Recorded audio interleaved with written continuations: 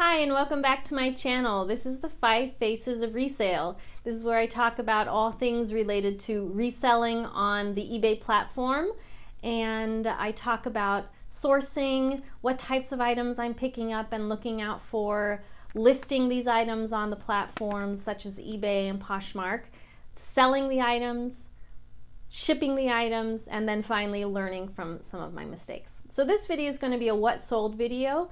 I'm going to start out by sharing some of the items that have sold most recently in my eBay store.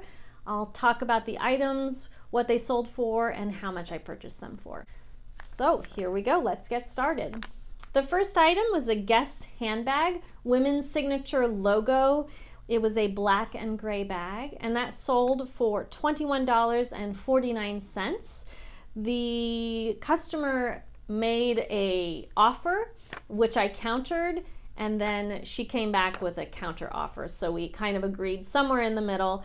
I purchased that item at a garage sale for $1. The next item was a really cute sweatshirt. It was a cropped sweatshirt by a company called Lazy Oaf. I hadn't heard of the company before, but I looked it up and it seemed to have a pretty good return.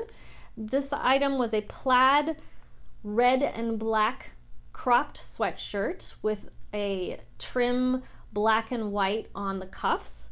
This sold for an offer of $20, and I purchased it for $1.40 at my local Goodwill outlet, which is sort of like the bins, except they sell clothing, 15 items for $22. So typically the pieces cost me about $1.40 per item. The next item that I sold was an Anthropologie item.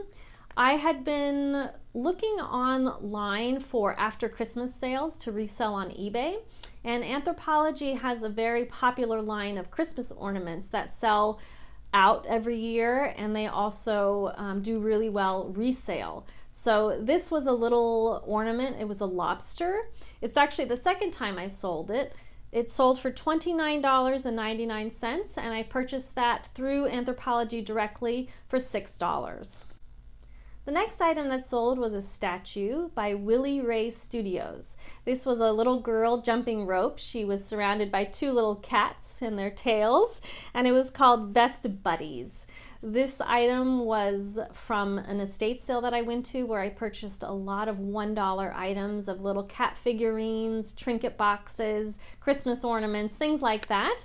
And they've been selling quite well in my store. This item sold for $18, and again the purchase price was just $1 at the estate sale.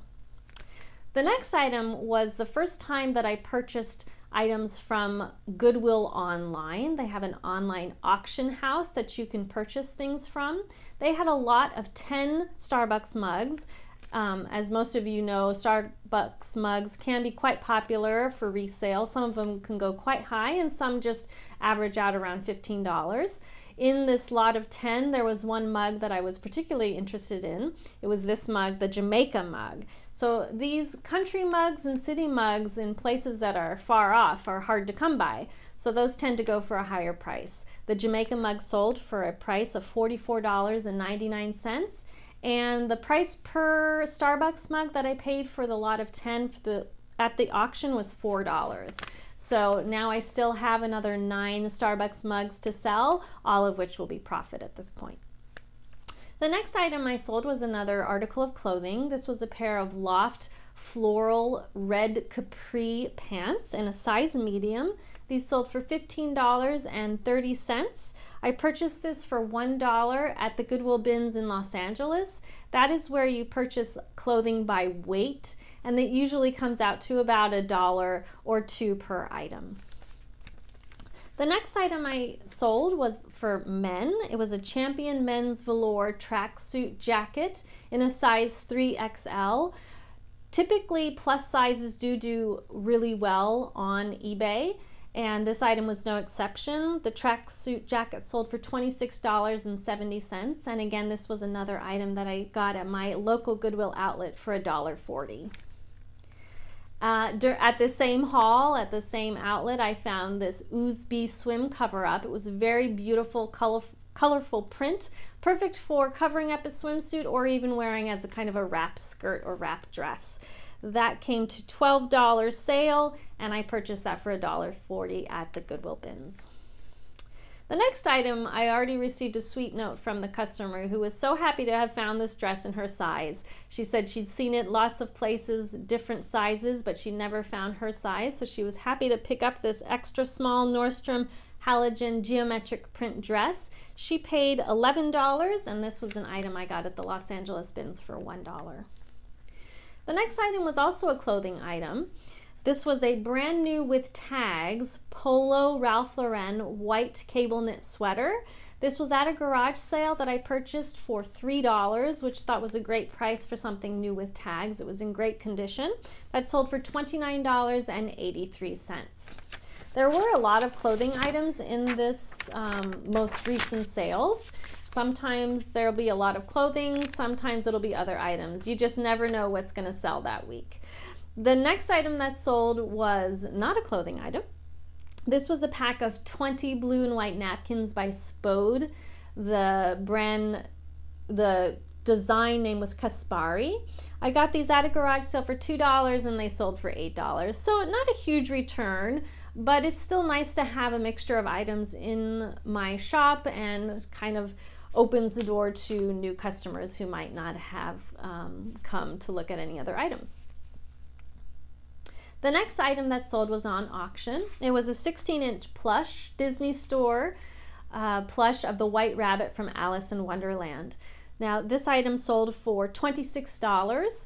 There were several bids on it, and I purchased this at a garage sale for $1. So I thought that was a great return for my money. And also I'm learning that Disney Store plush animals and vintage Disney are pretty good sellers. So I'm starting to keep an eye out for those as well as other vintage plush as I learn more about it. The next item was another item that I like picking up. It was a factory sealed puzzle. This one was by Hometown Collection and it was bird in hand quilts. I showed that in my last haul video. It was a 1,000-piece puzzle, brand new, never opened, and that sold for $9.99. And I got that at a garage sale for $1. The next item to sell was another pre-owned article of clothing. It was a Gap striped tank top. I tried to mix up all the words into one. It was a Gap striped tank top, size medium, in a tunic kind of cut. It was very soft, very cute. That sold for $8, and that was a purchase that I made at the bins for $1.40.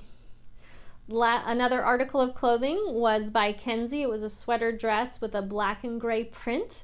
It was a size small. This sold for $7, and this was a $1 item from the Los Angeles bins. Some more items of clothing. It was a new with tags Calvin Klein shrug in faux blue fur. This was kind of like a little cropped top that you might put over a nice dress when you're going to a cocktail party. So it's kind of cute and dressy, but covers up on a cold night. I purchased this actually brand new at TJ Maxx during their yellow tag sale. I paid $3 for it, and this item sold for $29.75. It sold through the global shipping program, which means it'll be going overseas to a customer. I believe they are in France. The next item of clothing was a graphic t-shirt, a concert tee for a band called All Time Low.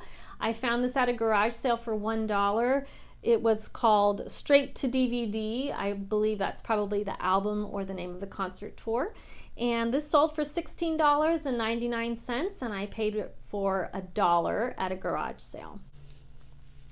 The next item was a 5-piece Christmas light string with candy canes and little candies.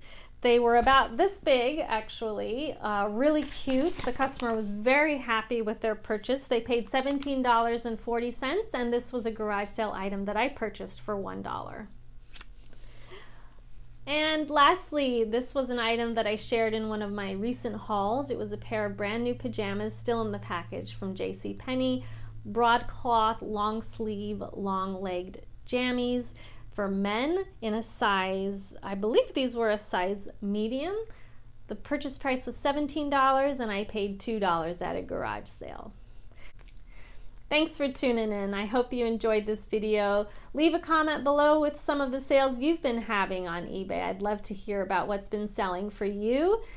If you haven't subscribed, please subscribe and give this video a thumbs up. Thanks for tuning in, and I'll see you next time.